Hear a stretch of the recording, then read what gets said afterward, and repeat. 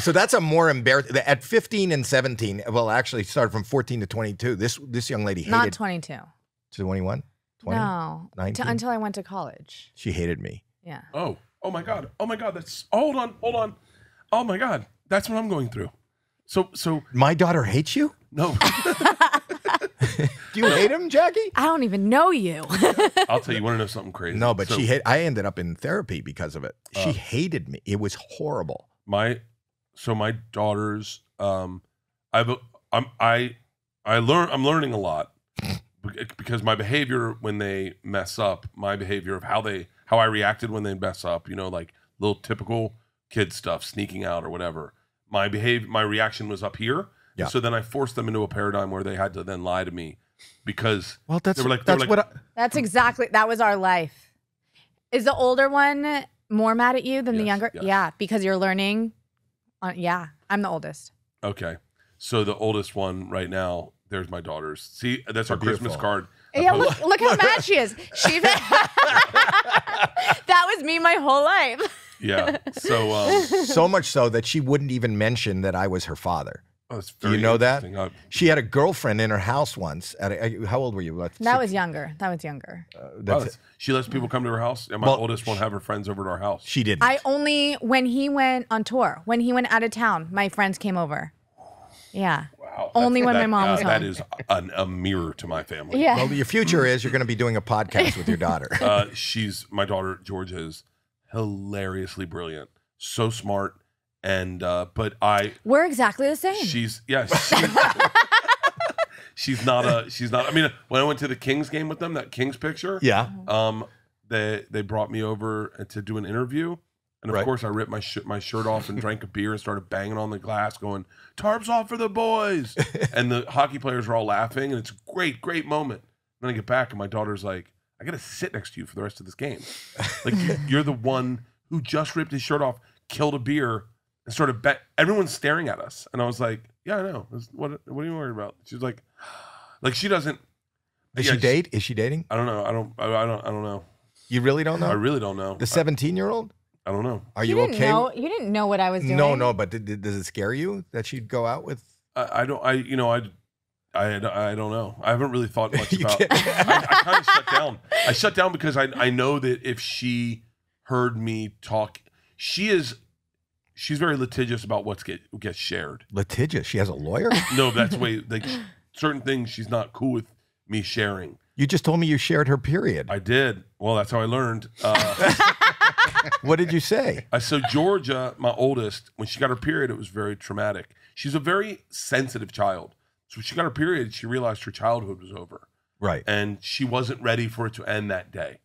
And she came in and to Leanne and started crying and said, I'm not ready to be a big girl today. Like, I'm not ready.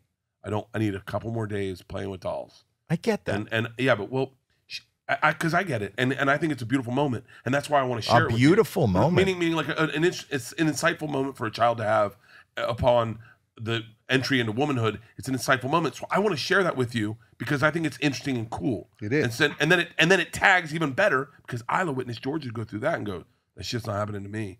I'm not going to deal with it like that. So Isla got her period, and she threw herself a period party. She two different people come from the same home. She called me up. And she goes, "Hey."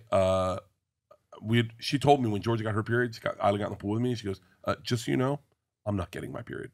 And I was like, "Good luck with that." And so then one day she called. She goes, "It happened. I tried to stop it, Dad. It happened." They didn't tell me. Did you tell me when you got your period? No. I didn't tell anyone. Yeah, George and then Isla was at school, and she goes, "I need you to go to the store." And why is she calling you and not her mother? Leanne was out. They called the house. Isla had gone to the principal or whatever, the infirmary. She got her period, right? She goes to the infirmary or whatever the thing and says, "Hey, I need to go to my locker and get my go bag." My mom gave me a go bag. I got my period. And they're like, "Do you need to call parents?" She called the house, called me. And I answered, and she was like, "Hey, we're just giving you a heads up. I got my period, but I need you to go to the store." And I was like, "For what?" She goes, "I need you to get a red velvet cake because I'm throwing a period party tonight." I was like, "What the fuck is that?" Red velvet cake? She goes, "Dad, by everything red, we're throwing a period party. I'm inviting 10 girls and 2 boys." And I was like, What are you talking about? What the fuck's a period party? She goes, "Dad, I'm going to celebrate it. I'm going to name my period. We're going to have a party. All the girls know, but the boys won't know why they're there. And how do you choose the boys? 2 boys, Max Carter, they were there. They don't know why they were there. I put it on Instagram.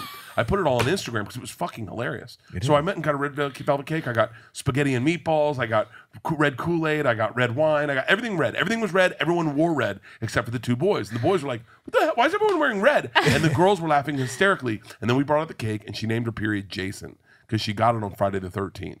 And so these boys are like, who the fuck is Jason? And they're eating red velvet cake. It's all over their faces. And the girls are crying, laughing.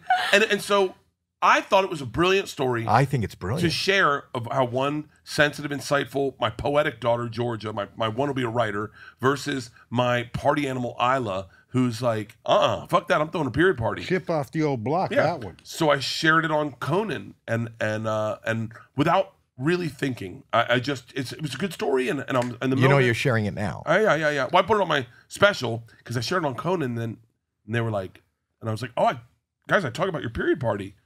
You know how sometimes you'll tell a bit to your kids and go, I talk about you in one of these bits, and then you forget, I talk kind of all over the map about you. Oh shit. And so I was like, I talked about your period party on Conan, and I was like, wait, you talked about my period on Conan? And I was like, well, no, your period party. And she goes, that was my period. I said, well, you're going to like it. It's good. Conan loved it. And then I tell it. And then her first reaction was, Georgia was like, why did you have to tell anything about me? And I was like, because the fact that you were so sensitive about it highlights Isla's. We needed you for the setup. You're the setup. You're the leverage to the humor. Without you, I can't do Isla. She just looks like a lunatic. And so then Isla started watching. Isla goes, she hits pause on the TV and she goes, you're making fun of me. I said, no, I'm not. She goes, no, you are. You're making me look like I'm weird for doing this. And I go, hold on, baby, it is weird. Like, no, not a lot of people think this way. So I'm not making fun of you. I'm just highlighting that you're different. And I go, trust me. I'm highlighting you're different. Yeah. I'm not making fun of you. And so that's another way of saying I'm making fun of you. They watched it and it was kind of mixed. They were like, it was cool. It's good. I'm glad. And then next morning I had 20 emails. And then the day after that I had 120. And then the day after that I had like 700. And the clip went viral, like 20 million views within the first week. And you sold out Red Rocks. And but little girls were having their parents hit my email and say, and the little girl would write this letters to Isla. Thank you so much for letting your dad share your story. Oh. My older sister was like Georgia, and we threw a period party last night and welcomed Doug into our family. And so all the little girls were naming their periods. And then Isla read these and was like, oh, this is a good thing. And I said, yes. The whole time I thought it was good. And I thought it should be shared because if George is going through that, you are the most amazing backpedaler. You really are. Yes. You nailed it.